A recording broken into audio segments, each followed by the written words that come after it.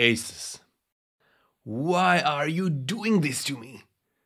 Your exclusive feature, namely PBO Fmax Enhancer, ruined my day. I literally spent a dozen of hours benchmarking two Ryzen 5000 powered PCs for my next video, only to find out your miraculous enhancer switch was tanking performance the whole time.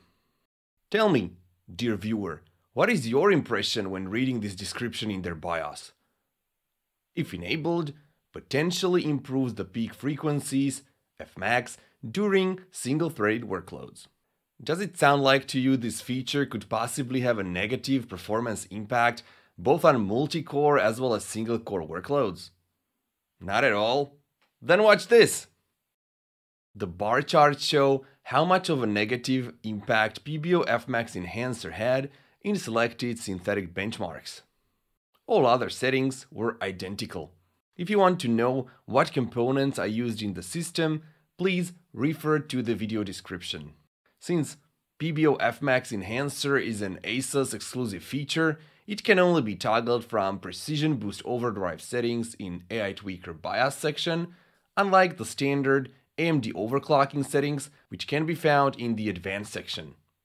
By the way, PBO Fmax Enhancer apparently did its thing no matter if Precision Boost Overdrive was enabled or disabled.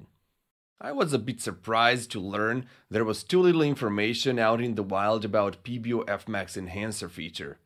Okay, there is this article by The Stilt, the creator of this feature, on overclock.net forum, but he only speaks of Zen 2 CPUs, that is, Ryzen 3000 series.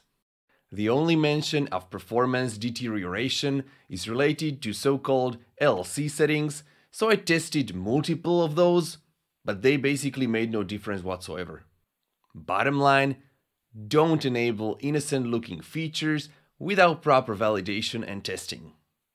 And if you happen to have PBO Fmax Enhancer enabled on your Ryzen 5000 CPU, you better turn it off right now. Cheers and over.